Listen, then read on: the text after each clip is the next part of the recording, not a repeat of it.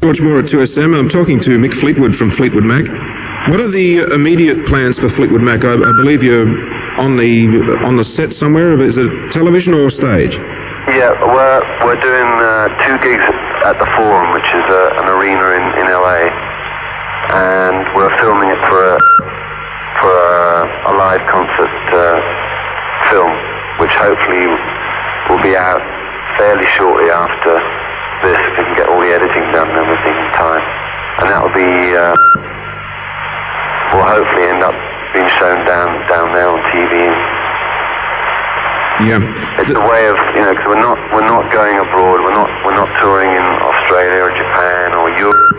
Just doing the States this time, and we're trying to sort of present something which at least people who are interested in seeing it, can at least see the ending. So that's primarily what we're doing it for. Well, we were kind of hoping that you'd run out of Fosters and have to come back for more. I know. I tell you, it's catching on big over here.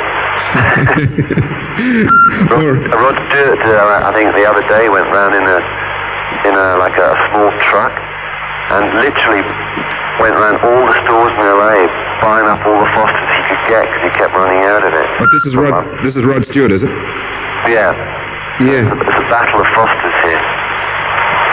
Thank you very much for your time this morning, Mick. I know you are a busy man. It's a pleasure.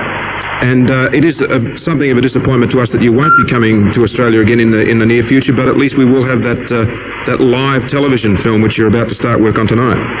Yeah, I hope it goes well too. I hope we play well. Yes, not too much of the Fosters, mate. Well. All right. Venus Fosters. Yeah. Regards to the rest of the band, and thank you very much for your time. Yeah, it's a pleasure. Thank you, mate. Bye-bye. Bye. Bye-bye. With Mac and Dreams. 19-4 with Frank Fuzzy at 2SM.